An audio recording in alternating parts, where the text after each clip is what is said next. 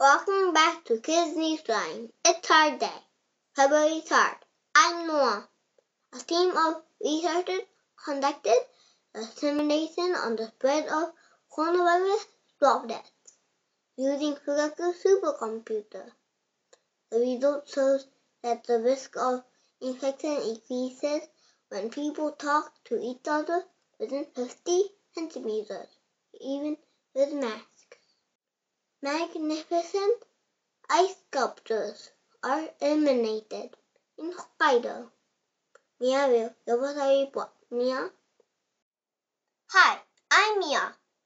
Illuminated ice sculptures create a fantastical atmosphere in extremely cold weather at the Icefall Festival in Hokkaido.